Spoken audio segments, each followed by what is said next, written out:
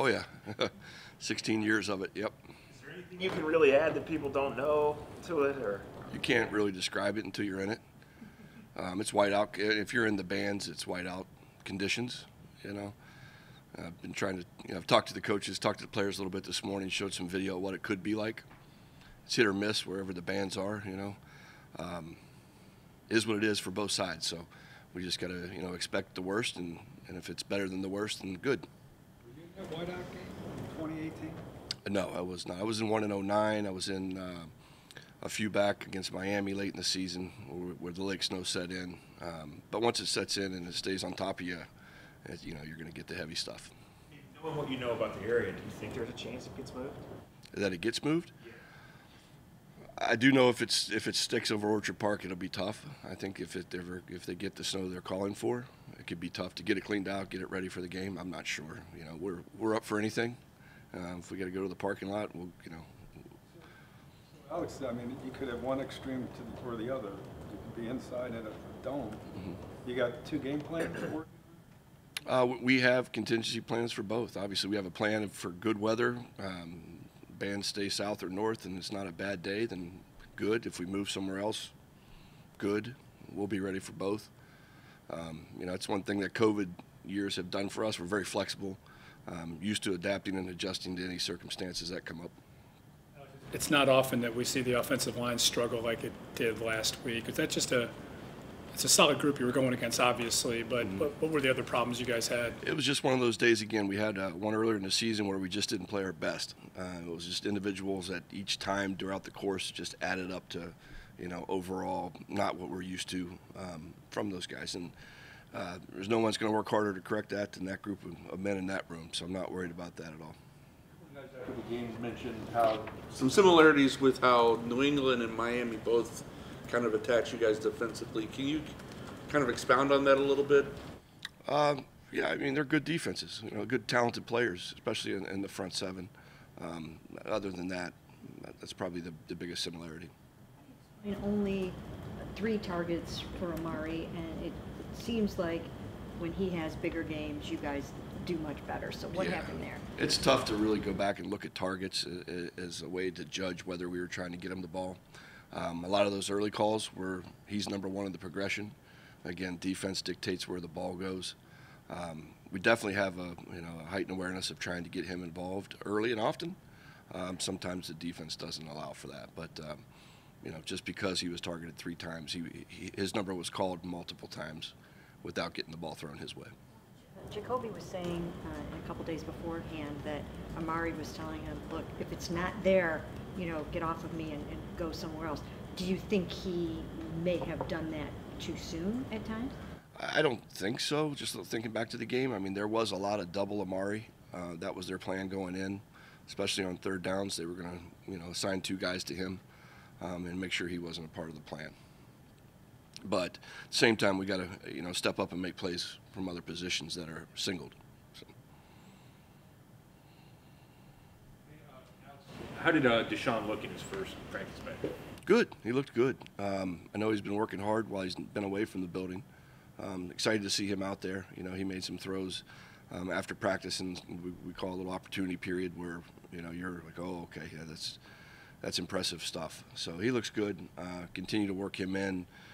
And he's been in the room now for a while, so I think he has a good understanding of how we work in the game week, and transition him in when the time comes.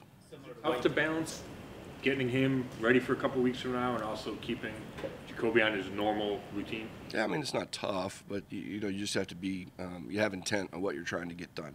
What reps that you can give Deshaun that you feel like Jacoby has a great understanding of that doesn't actually need that rep again. So it is, you're trying to make sure you have the right plays selected for Deshaun with at the same time not shorting Jacoby in his preparation. Similar to what you saw during training camp from him in the offseason? Yeah, very similar. Yeah, he's ready to go. He looks good. When that time comes, we'll be ready for that. He's got team reps. He has been. Yep. There's that fine line of trying to keep Josh Dobbs ready to go too. So there's a little bit of a juggling act, but I think we have a plan. Mm-hmm. Yep. See anything that you guys were able to talk talk about in meetings with Deshaun while he's not been on the field, kind of implement yesterday? Other than the fact that he's just really sharp in his play calling, like he's been practicing obviously for this time away from the building. So when the plays came in, they came right back to the huddle. They were very, clean, good calls. So I think that's probably the biggest thing that I noticed, just his command of the verbiage. Do over these next few days to get Jacoby ready if he's going to be playing in snowy and icy conditions? Probably just watch the 2017 game that he played there. Really, I mean, he was in the snowball. He was in that game. He played the full game. Looked at all his passes in that game. Kind of just, he's the least guy I'm worried about it. He's already experienced it and lived it. You actually went back and looked at that game? Oh yeah. Or just you and him? Just me, just to take a look to see what he was able to do in the worst conditions that I've seen in a while. I don't know. That's a question for whoever the play caller was at that time. But he was effective. He had some effective plays for sure. And that was as bad as it gets. I've not seen conditions there that bad. When you look at that Buffalo defense, how much of a difference has Von Miller made? He makes a difference, obviously. His sack production, his speed, his ability to rush off the edge is big. They're very deep and with depth of solid players that rotate in up front and play a lot. They have good pass rushers on the other side as well. So our challenge is to obviously protect if it comes down to that type of day. They're good across the board up front. A related question, Alex. We just talked to Antonio, and he said that he thought that was the worst collective performance for the line in Miami. Like, what do you think went wrong? How do you get them back on the right track? I think you just show them the tape, and then they correct themselves. I think Coach Callahan does a great job in that room. Those guys hold themselves to a super high standard, so that alone, I think, will help. The caliber of guys you have in that room give you confidence that they're going to bounce back? Absolutely. Again, it's an anomaly. It's one of those days where we just didn't play well collectively, which is rare for our group up front. Better than anyone, you've thrown the ball up there. What's it like to pick out a target and throw it, and it was nowhere near it? It can be frustrating. It really can be. There's a lot of different things from quarterback play, not gripping the ball too tight, making sure you follow through. A lot of things I learned from Jim Kelly in my time there. He had a lot of those games. The bottom line is it's going to be rough. If it is those conditions, it's going to be hard for both sides.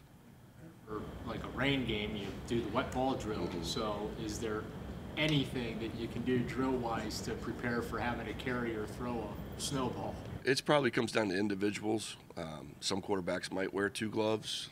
I'm not sure where Jacoby lies in that. It is what it is. It's one of those things you really can't prepare for unless you're, I don't know how you would do it. Stick your hands in the snow and grab the ball. But it's, again, it is what it is, and we have no control over it, so we're not going to let it phase us at all. I know it's not going to be what it's going to be on Sunday, but you were part of the Bill staff in '07 when you guys played the game here. Yeah. What do you remember from that game and those conditions?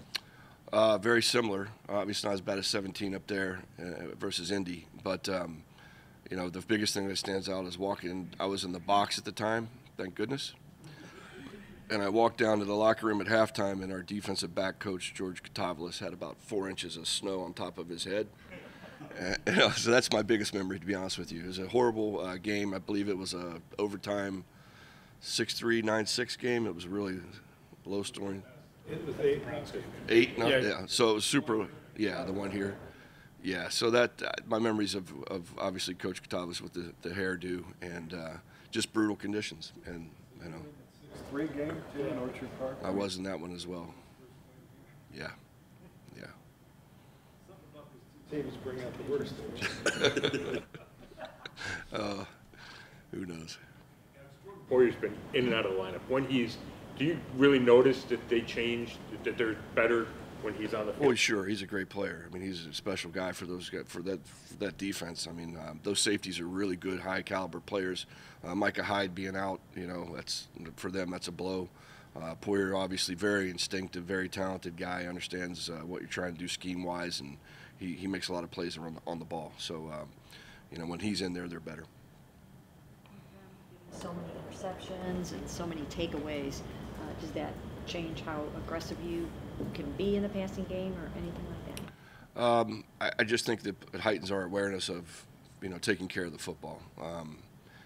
That's an area where we've, as a team, emphasized improvement. Getting back on the plus side of the turnover margin, and it starts with us, not giving them any. So I know that's the number one goal of this week is to come out with 0 turnovers or giveaways for us.